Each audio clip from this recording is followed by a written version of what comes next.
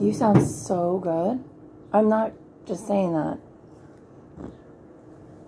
You definitely warmed up. God. Yeah. Are you self-taught? Yeah. I used to, well, when the piano was over at the coffee shop, there was days at Super Bowl or whatever, I would get up early and make some ribs. So I wake up at 6 to put the ribs on. I couldn't sleep anymore. And the coffee shop was open. I said, hey, what the heck, I'll go have a coffee and play some piano. I was there all the time. And Ingrid was working there. Is she the one that left you the mugs? Huh?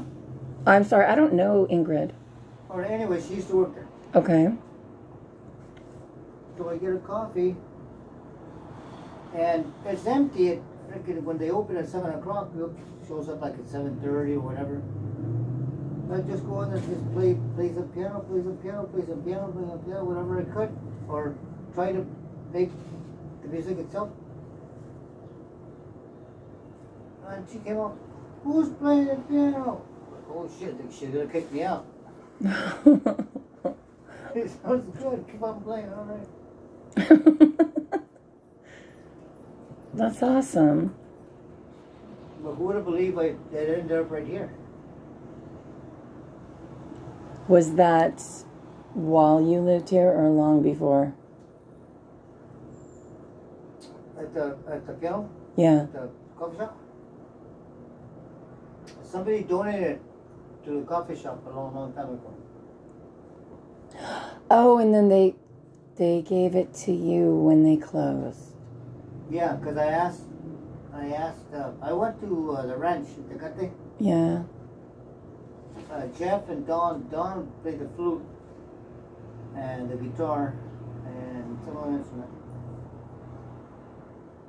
So Jeff, me, and Don. And the night I was packed up, I'm going to Mexico. I just asked him, hey, I'm just wondering what Patrick's gonna do with the piano. Because they're closing down, that's it, the last day, that no more. Whatever stays there, stays there. So when I came back from Mexico in the ranch, Tecate, I walk in, putting things away, and Jeff comes in. I measured the door already. So what the hell are you talking about? I says, the piano just fit perfect, so like that.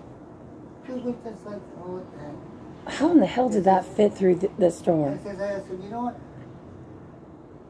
I don't want to buy the piano. What the heck? I don't have money for the piano. This Patrick's giving to you. Oh, yeah, well, I want